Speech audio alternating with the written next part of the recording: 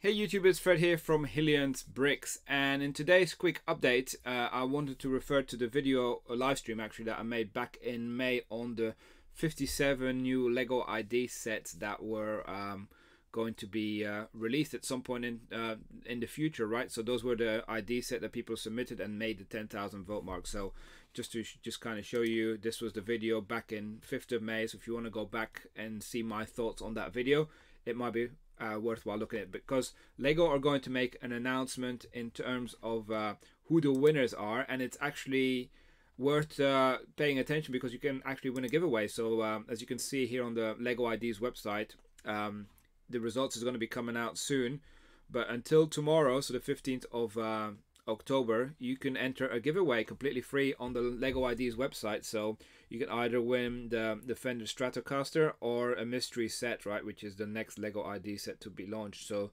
that could potentially be the Home Alone set, who knows.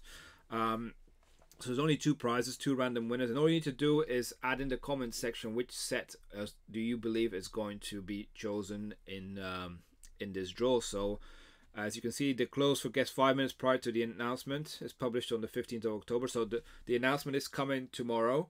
So make sure that you act quick on this one and just look at all the 57 projects and then add a comment to which ones you think, to the comments on this post, by the way, on the Lego ID's website.